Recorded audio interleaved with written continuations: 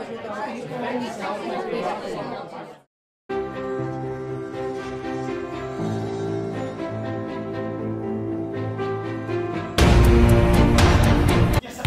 I just got done playing basketball.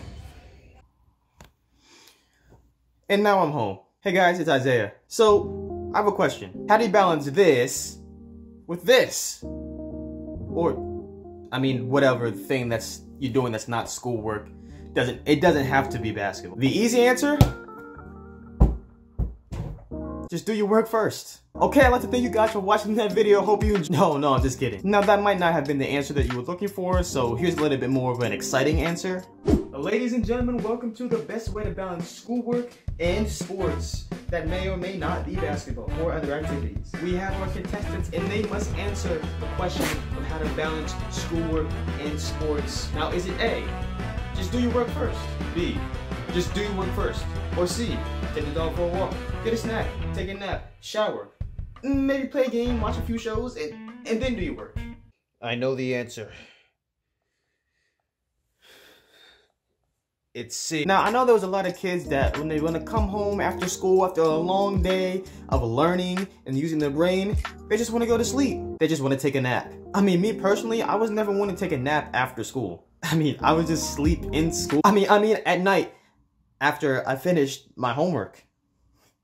Really, the key is just bringing balance to your life. I don't know how many of you have watched Avatar: The Last Airbender, my favorite show of all time. But he would bring balance to the spirit world and the real world. He was the bridge. And at the same time, he would need to bring balance to the world in general. You gotta be like the Avatar. Bring balance to your life. Bring balance to your schoolwork and your activities that may or may not be basketball. Now, there's a few keys to bringing balance to your life. First thing, don't take on too much work that you can't handle.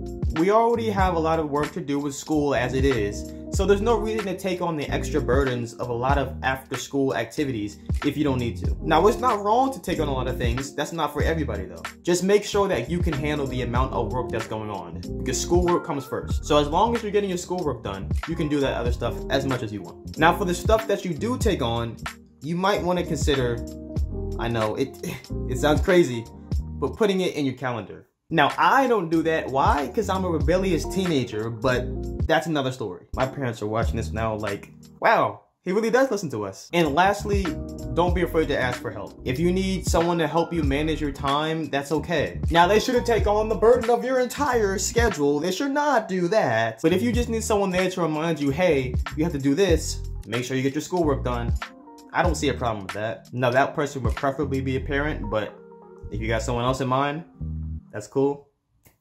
Do you. Alright, thank you guys for watching this video. I hope you enjoyed. It's been Isaiah, and oh my goodness. Look at the time. I'm late for practice.